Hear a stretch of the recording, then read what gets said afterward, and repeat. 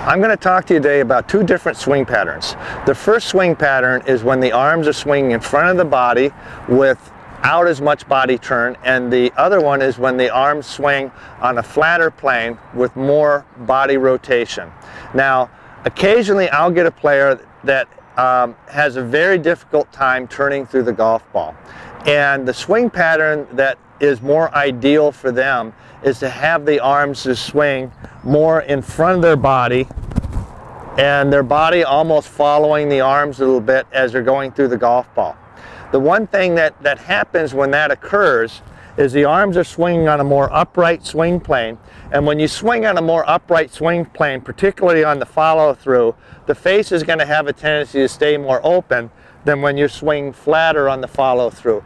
So in this type of a golf swing, you're going to see more face rotation both on the backswing and the finish, and you're going to get your speed from swinging your arms faster. This is what it looks like if you get the arms to stay in front of your body.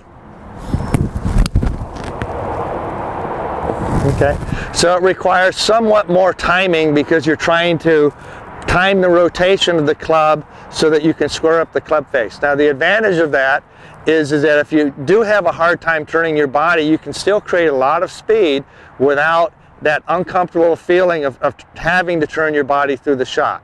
The other one is what you'll see more on tour, and that is the club is swung comfortably over the right shoulder instead of up here. And because the club is being swung over the left shoulder on the follow-through, the club face is being squared up by the plane of the golf swing instead of the rotation of the arms. So this is more of what is a pivot-driven swing. The first swing where the arms are in front of your body is more of an arm-driven swing. This is what the pivot-driven swing looks like.